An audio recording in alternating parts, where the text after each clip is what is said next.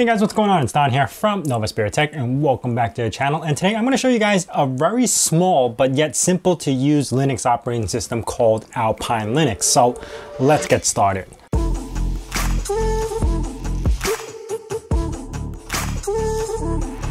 Since downgrading my home lab from Dell R810 over to a NAS mini PC and also a Raspberry Pi, one of the key factors that you're gonna start to notice is that resources are very important, especially on a mini PC that's running Proxmox with only 16 gigs of RAM. You need to find as little resources to use as possible.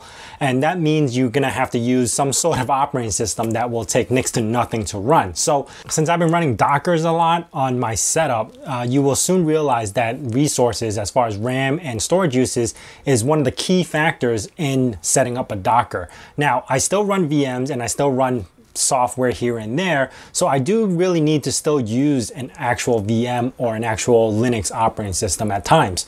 So I used to just spin up a Ubuntu server and leave it as minimal as possible, but still that takes a lot of resources compared to what we're going to be doing today. So what I'm going to be showing you guys today is installing Alpine Linux on our VM as well as installing Docker, just to see how many resources it takes.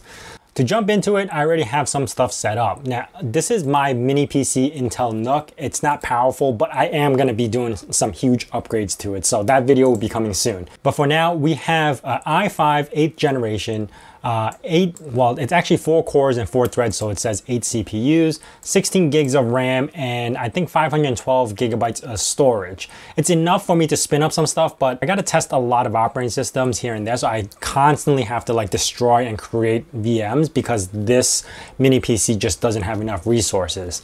Now, I'm going to show you guys a Ubuntu server, and I'm going to jump into the console. This is a blank install. I just installed this, is it uptime? An hour and a half ago, and I did not do anything to it, no updates. It's just a blank server install. So if I go over to htop, you're gonna realize that it's running 173 megs of RAM, and if I go into df-h, it's using about 6.6 gigs of storage just for a standard install. It doesn't even have Docker installed yet. It just has OpenSSH, and that is it, just the server and OpenSSH. Now, I'm gonna go over to my PVE, install the VM, and I'm just gonna name this 406, and I'll call this Alpine. Now, I don't have to reallocate much resources to it because it doesn't take much, but I'm gonna be using Alpine Standard 3.6, and I'll leave a link down in the description below to where you can download the ISO. Leave this as standard. You might wanna use QM agent, it's up to you. Disk, I'm gonna leave it as 32 gigabytes. CPU, I'm going to give it about 2 cores. Memory, 2 gigs of RAM is more than enough, but I'll just leave it as standard. Network, confirm, and I'm going to build this up. Give it a second while I'm just waiting for it to spin up. And I am going to start this right about now. So I'm going to go to start. It does have the ISO in there already. It's gonna boot, and the boot times on Alpine Linux is ridiculously fast. Even this is the ISO right now, so it's not even a test, but I'm gonna show you guys how fast it is to boot up on a standard install. All right, when you first get in, all you have to do is type in root. There's no password, it's just root. And you would have to type in, let me clear the screen, but let me type in setup Alpine, and that is it. You go through this installation and it's gonna install it into your hard drive. Now, I'm gonna use US as keyboard layout. The key mapping is also going to be US. Host name, I'm going to call this Alpine. ETH0, that's correct.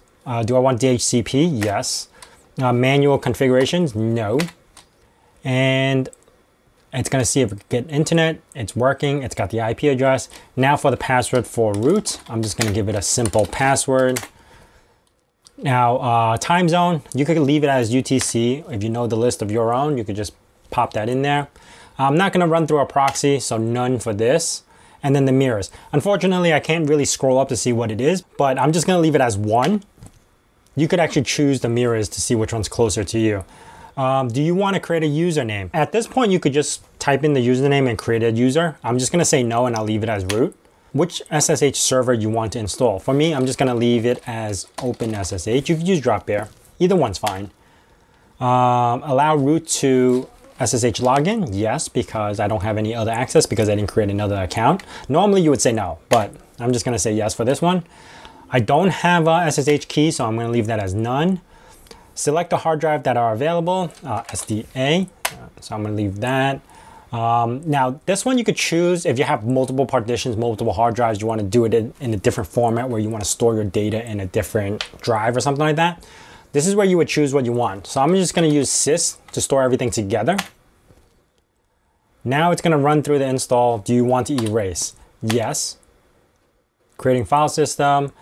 This is gonna copy all the stuff over to the SDA1 and create the partitions for you. This is really rather quick. Just to install this entire operating system, maybe under a minute, I would say, or maybe about a minute. Oh, it's done. However long I was just talking, that's how long it took. So now I could just reboot and watch this boot time. So this is the start, and Alpine will reboot in 1 second. Probably could get rid of that to make it quicker. And that is it. We are pretty much booted. I'm just waiting for the login. There you go. That took, I don't know, 15 seconds, if any. Because I don't have any other user, I'm gonna log in as root and the password we just typed in, and that is it. We have our operating system up and running. Now it's blank to the point where, look, if I hit df-h, we're only using 124 megabytes. If you add these two together, we're using 100 megabytes for SDA3 and the boot partition, which is 24 megabytes, which holds your boot keys and everything. That's it. It's 127 megabytes total, and we have tons of empty space free from a 32 gigabyte drive versus Ubuntu server where it uses 6 gigs just on the standard install. I mean, that alone is a huge difference. Now, Alpine doesn't have any software installed yet. You do have to install them manually, and they do have their own package installer, which is called Alpine Package Keeper, or APK. And you could just do APK and install stuff. But because we only have the main repository, we do need to edit it so we could actually unlock the community repository to unlock a lot more libraries. Now, to do that, since we don't have Nano, we're gonna use VI. We're gonna go to etc apk, and there should be a file called repositories. There you go. So VI etc apk repositories. In here, you want uncomment community. So I'm gonna hit I to allow me to edit, delete the pound or the hashtag or whatever you guys wanna call it. I'm gonna hit escape :WQ, which means write and then quit. So there, now if I go into APK, I could now add, update, and let's do something easy, htop. That will actually grab all the stuff, and that just installed htop. So now I could actually go into htop and show you. It's only using 83 megs of RAM, which is half of 173? Yeah, 173, half of that. And I'm only using about 120 megs of storage and barely anything else. Like, this is nothing compared to, and look at the amount of things that is actually currently running. The only thing I have going on is DHCP and probably SSH. Yeah, SSH right here. So if I go into Ubuntu server and their htop, look how many things it's running. Snap, policy kit. I have tons of things running just to get the operating system up and going. Now, if I want to add Docker, I would do apk add update, and then this is where I would do Docker. And if you want Docker compose, you would install those too. And that's it. It'll install all that. Okay, 400, 300. If I do df-h, now I used up about 300 megabytes for htop, Docker, Docker compose, and I'm still under half a gig for getting Docker installed. Now, to get Docker up and running, you would do rc update. RC update, I forgot the command for a second. It's add Docker boot. And there you go. It's gonna add it at run level. Now, if you wanted to run it now, you could just do service start Docker. There you go. I had the commands backwards, but it's service Docker start. And now if I go into htop again, you're gonna see Docker right here. It's running in the background.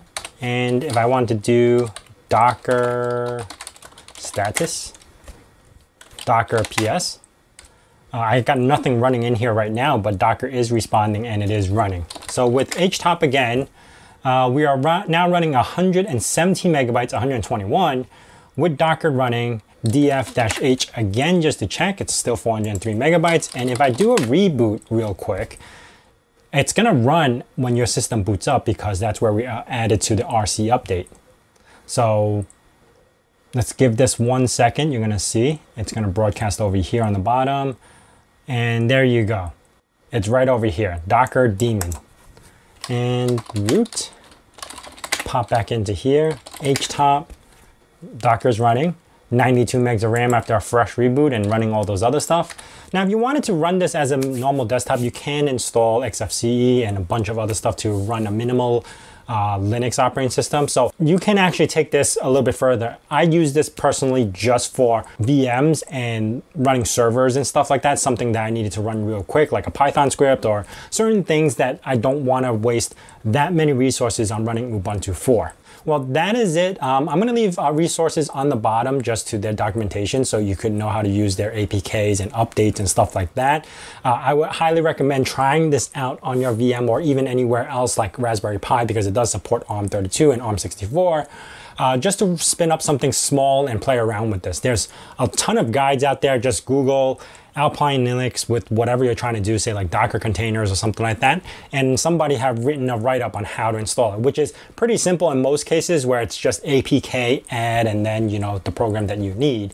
There are some weird things that you have to do for certain things, like create your own scripts. Like I know QEMU guest agent requires you to actually make your own script to run it, which is not a big deal, but there are little things like that that you might have to look up just to make sure how to run certain things. But otherwise, it's been really solid. I've been running a lot of things using Alpine. It's small, lightweight, and super simple to run. That's how I concluded. Anyway, that is it for me. If you guys have any questions about this, hit me up down in the comments below or hit me up on Discord. If you guys are new to this channel, consider subscribing and also hitting that bell notification icon so you know when the next video is going to be out. And I say my nerd cave, hack till it hurts.